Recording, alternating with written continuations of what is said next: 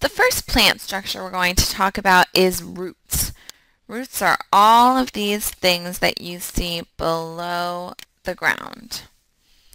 So the root helps the plant absorb water and nutrients, from the soil. It can also store sugars and carbohydrates that the plants use to carry out other functions. Photosynthesis.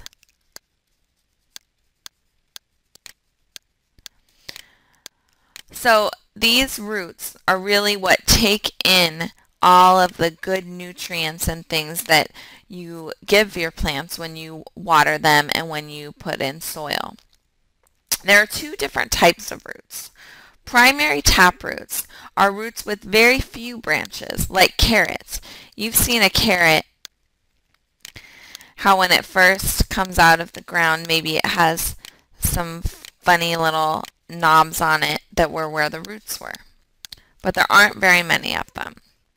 Now, plants with fibrous roots have several very fine roots. Grass has roots like this. So one little stem of grass at your park or something actually has all of these things growing out underneath it.